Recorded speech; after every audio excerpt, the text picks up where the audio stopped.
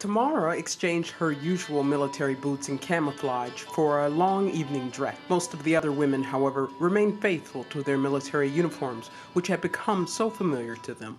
It is very difficult seeing this war, thinking about it, to visit such an event and feel like a real woman. Because if you stay strong and tough all the time, even sometimes you look at yourself and you think whether you are a woman or a man.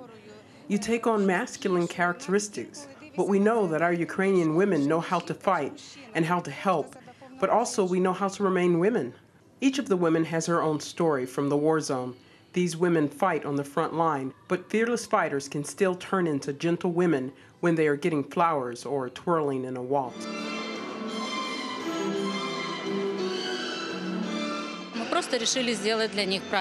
We decided to arrange a holiday for them. Of course, we expected that they would change their military uniforms for beautiful evening dresses. But unfortunately, for women who are at war, it's very difficult. They were on the front line and experienced quite a lot. I really want our people to return to a peaceful life. Soldiers came to congratulate the women on the holiday. They were grateful to them for their support and courage.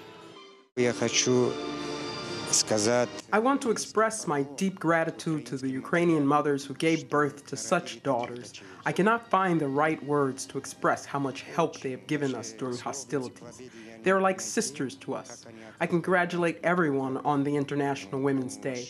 I want to wish them health.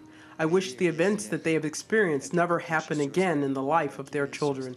I wish them to give birth to many Ukrainian children. I thank them for everything. About 20,000 women serve in the armed forces of Ukraine. Almost 2,000 of them are serving in the conflict zone in eastern Ukraine. Despite this, they say that peace in Ukraine would be the greatest reward for them.